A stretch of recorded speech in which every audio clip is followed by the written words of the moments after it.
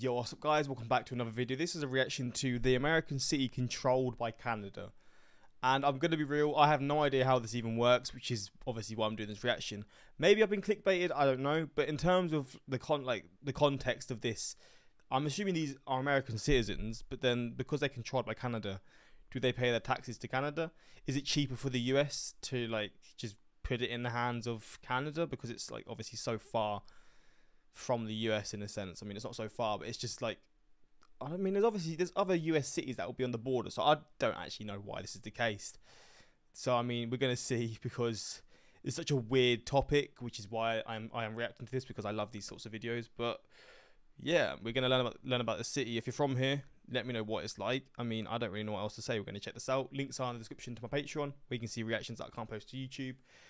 And let's just check out this fascinating place. Right in the middle of the US-Canada border is a blip, a mistake, or as some would say, a problem. Due to a mapping error in 1783, this northern Minnesota town is now cut off from the mainland United States, and the only way to get there is to cross into Canada for 50 miles, then cross back through the border into the town of Angle Inlet, USA. But then 2 years ago, the border with Canada closed. Oh damn, so you're basically stuck there, unless you've got a boat. Really? Trapping the residents in place. But then the border partially opened so long as you have a vaccine and a negative COVID test within 72 hours, which the people in Angle Inlet don't have access to.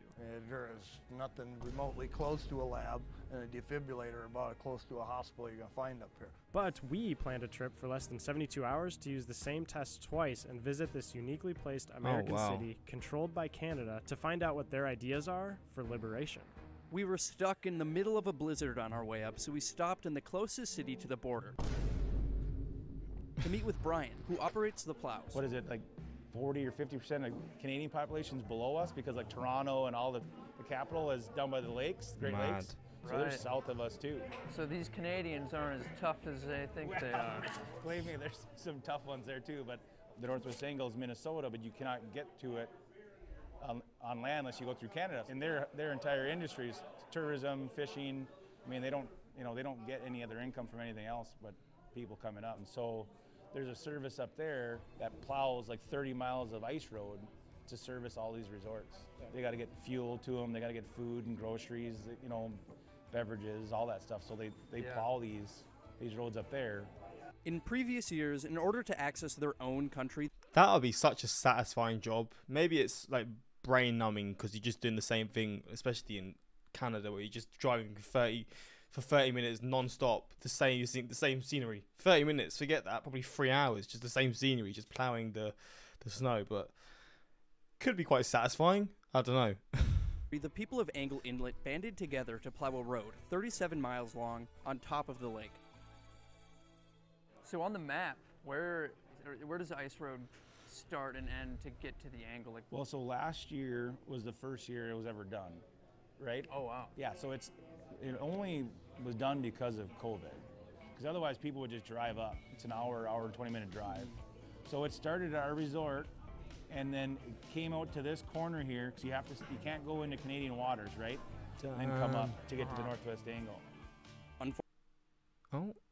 Okay, so I'm back a day later. I was trying to do this reaction yesterday and my internet was just bugging out, so I couldn't do it because it was just lagging and I couldn't watch the video through without it constantly pausing. So we're back. I think he was talking about going through how they couldn't go through the Canadian waters because obviously it's Canadian waters, so they've got to go round, I assume. But yeah, let's get back into this reaction. Started at our resort, and then it came out to this corner here, because you can't go into Canadian waters, right? There you go. And then come up to get to the Northwest Angle. Unfortunately, record snowfalls this year made the lake impassable. Now they have found other means too, they're doing bomber services. I believe there's some outfit out of Duluth that's flying people in, so they're plowing ice runways for the planes to come in and land and drop people off. How unsafe are ice runways, by the way? Because the idea of landing in summer with these conditions, for starters, is probably quite hard to do. But just these conditions. But ice runways, that sounds very sketchy. Let's say we have a pretty average sized car and a lot of heart. How far do you think we can Not make very it in far. this weather? Okay. Not in a car. I mean, I wouldn't recommend it. When you called yesterday, said you're coming up, and I said, well, they're forecasting a blizzard, so Yeah. I hope you Jesus. guys know what that means. It's kind of amazing that we got this far. right. So Kent is saying that the map shows the angle. I think what's it's over there. What is this bridge for, by the way? Was there like a lake here before or something? I'm so confused what this bridge is even for. Hopefully get out on the ice.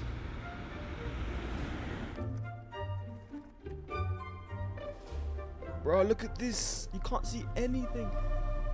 And no one ever saw him again. After a valiant attempt, it was clear that we weren't in fact going to take the ice road. So we took the truck up to the border. Oh, jeez. She's intimidating. Then a long drive through Canada. Finally, America. Wild. But wait, after entering back into the continental US, we had to track down a local checkpoint. Here we go. A few clicks on a touchscreen, and almost 2 hours later, we were in. We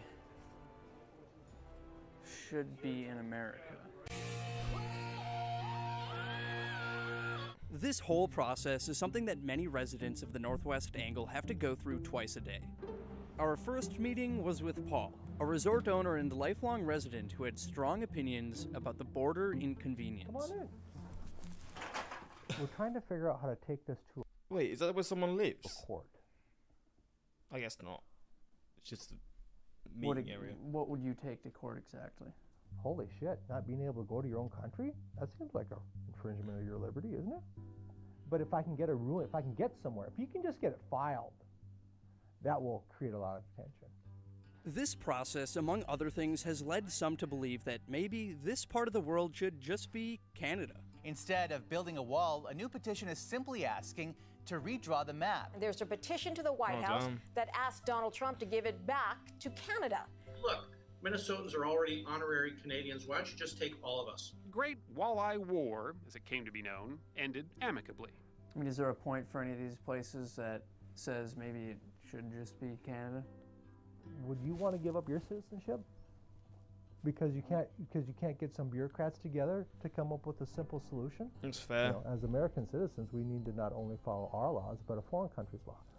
Right? Everybody talks about, oh, it's the longest undefended border in the world. Try living with it. And what Damn. would be a solution to that problem? It's like very inconvenient. Well, a solution would just be have a travel corridor. The Oh, what? So just have a specific like road that is just you're allowed to go through, so it connects you to the US in a sense. That's quite a cool idea. Don't know like the chances of it happening, but I feel like when you've got friendly neighbors with like you've obviously got the US and Canada who are like they get on better than most countries that live alongside each other do. This could most likely work. The idea of a travel corridor could mean a tunnel or a bridge, but so far the most go. realistic choice would be to allow residents to travel on the pre-existing roads between the Northwest Angle and the rest of the U.S. without stopping at customs. It could be protected by cameras, transmitters, or other methods to ensure people go where they say they will. Tried to point out the fact that there's the exact parallel on the south side of this lake, and that's the CN rail line. And it goes down at Warroad. It runs about 36 miles in the United States and goes back up in Brit. That's Oh, damn. Canada's big east-west line, 23 trains in 24 hours. There's no place else where you have a land crossing, commercial goods going through and not checking customs. Look overhead, you'll see idling trains right there. So I'm telling people, let's go block the damn train. Treat me like the train. Be Fair a enough. neighbor. Reciprocate. And it's not the first time we floated blocking the train. Back in the Walleye Wars, we also did it. And the FBI called us up about it. Okay?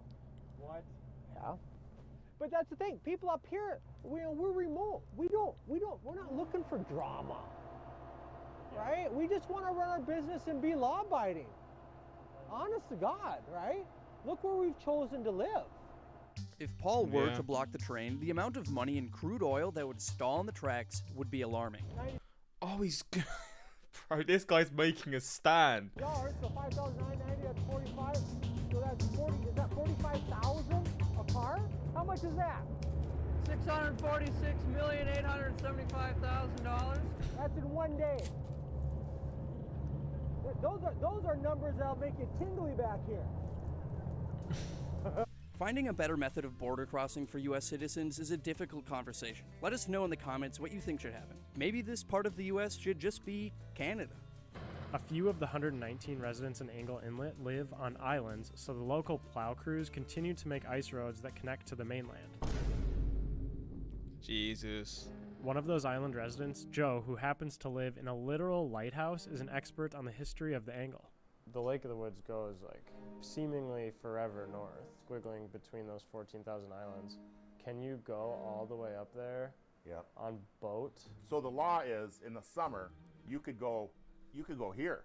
And as long as you don't that's touch, what I'm saying. Can you go? As long as you don't touch land, you could go anywhere. As soon as you touch land, you need a call in.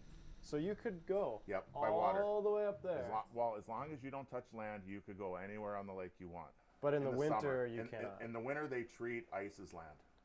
Huh. To figure out how 2, or actually 3 countries got to this point, we're going to need a little history with Chris, or actually with me. I am Chris. By just looking at the strange little bump on the top of Minnesota, it doesn't really make sense, right? Well, at the time of its creation, it didn't make sense then either. It all started with the Treaty of Paris in 1783. Great Britain and the US had agreed upon a border with Canada on the eastern side of the US that looked like this. However, the border was planned to end at the northwesternmost point of Lake of the Woods, because they, for some reason, had that in writing and wanted to stick with it. What is the true northwestmost part of Lake of the Woods? Is it Angle Inlet? Yep. Oh, it is? Yep. So they were not wrong there. Right. Then in 1807, with the Louisiana Purchase, things got tricky. The British government felt that the new border should connect the pre-existing border. I love how it's always the British involved. No matter how long ago this was, it's still the British who've caused all of this. From the east, straight across the water to the 49th parallel and continue westward from there. But the United States remembered that they owned the northwesternmost point of Lake of the Woods. No one really wanted to relinquish what was in words. To change any wording from the original documentation would be altering the very piece of history that granted the U.S. to be, well, the U.S. It seemed that everyone understood how crazy the map was. Canada and Great Britain even attempted to buy the land, but America, being America, shut it down. It's not perfect, but Angle Inlet is how it was to be. Damn. After being filled in on why this place is actually American, we set out to find Joe's wife, Anita, who had stationed a fish house just feet away from the Canadian border. The border here is marked by black poles stuck in the ice. I mean, you're like living 5 feet from Canada right now. Yep. You can. And I definitely, That's Canada. I definitely had the GPS out, making sure I was fishing on the U.S. side. They'll check you. I mean, what would happen if you let's say it's super wide out, and you put your house like a couple feet on the Canadian side? What would happen? There's no exceptions. I mean, even if I said, hey, I didn't realize, that's not going to be forgiving. You're breaking the law, you know. And that's because the ice is considered land in the winter, correct? Exactly. So in the summer, you could go right over there wherever you want. Yep. Yep. As long as you have your Canadian license, you're fine. It's there. When you catch, you caught a baby. What? You know, when you catch big fish with this $10 pole here, the pole literally is Big fish like this, Daddy? This is like a little fishing hut. This is so fascinating. You have people coming from all over the world to fish right here, right at the border of Canada and the U.S. Yep. Well, they come from all over because this is the walleye capital of, you know, the world. That people get big walleyes, and that's what they come here for, trophy fish. They come in musky fish too. That's a big thing. Oh, baby! Not very big.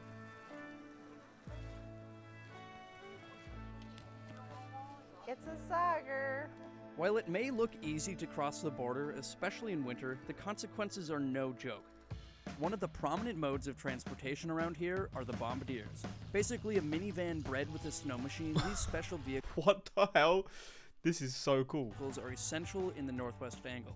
However, bombers stopped being made over 40 years ago because they were no longer necessary. Well, maybe they are. When you're seeing this. There we go. We met with Angle Outpost resort owner Jason as he pulled his fleet into his shop after a long day on the ice. It's just a lot of lake to cross too. I mean, Yeah. it's an hour and 45 minutes in one of these things, and like yesterday I did it, and it sucks when you can't see. It can be dangerous. I mean, if you break down out there or get lost, and these are old machines, they break down. And so what about like the numbers this year? Every year it's gone up, gone up, gone up, but this is by far the worst year we've had. I just think it's foolish to have school kids go through this whole thing too. Yeah. So the To the and kids from. have to go through the border twice. Yep. So 4 borders. Jack rides the bus a couple times a week, so we can't go to town to go to a funeral, but they can come across and buy beer whenever they want. It's bullshit. I have a little bit of bitterness towards Canada. I can't help it. Yeah. Hopefully I didn't express too much of it, but After another quick rip in the 4x4 across the ice road, we met with Travis, a part owner of the Sunset Lodge and a guy who takes the border very seriously. What if you were to go across the border right now? Football throws away. You walk over, say hello to the Canadians. I ain't doing anything wrong that's going to keep me out of Canada. I'm taking everything down the line. They say I can't come today, I'm not going today. If I have a couple of drinks, I'm thinking about it. Like, I got to stop. I want to fish Canada. Not can I safely drive my vehicle home, but that will mess with my ability to do my job in Canada because I won't be allowed. On a day like today where it's negative 10 degrees out, raging winds, you kind of have to wonder, like, what are people coming out here for? Yeah, it's a trophy fish. I mean, the fish of a lifetime. They call them lifetime fish for a reason. You know, you might only get one. As we left the angle, well, once we got unstuck for the final time, it was hard to forget the resilience of the 119 people on Angle Inlet who face a daunting task, standing up to an entire country. Be sure to subscribe and let us... What a wild story. I mean, this is a very rare sort of situation, right? But it is so fascinating to see. This is how people's like day-to-day lives are because of a rule that was made hundreds of years ago, or like a land rule or whatever you want to call it, an agreement that was made hundreds of years ago. I'm a Canadian and I'm frustrated too. It seems both our customs people feel they need to flex their muscles. Too bad common sense and common decency is no longer common. Last year I tried to drive to Arizona and US Customs wouldn't let me drive in. However, I could ship my car to the US and I could fly in. Wait, what? Only government people could come up with a plan like that. I grew up 25 miles from the US border and we always used to be treated well. Why is it such a... So it was after 9/11, I guess. They got a lot stricter. I mean, I didn't realise it was like this because obviously it's not the same, because obviously it's the United Kingdom, so it's sort of seen as the same country, although they're different countries. But going from Scotland to England or vice versa requires nothing. Like, you can just go through, and again, it is probably a lot different because we're like sort of under the same rules, so that's why. Maybe if you're going from Northern Ireland to Ireland, it's different because Northern Ireland is in the UK, although it's like next to Ireland. So I mean, maybe that's a better comparison to do, and I don't know how it works there. But yeah, it's fascinating to see this. Hopefully you enjoyed this reaction, and let me know if you've experienced this. If you live here, on the off chance you're one of the 100 people who live here, let me know your situation. But this is also a year old, so maybe something's changed. I'm not too sure. But yeah, that's that. Until next time, I subscribe. Peace.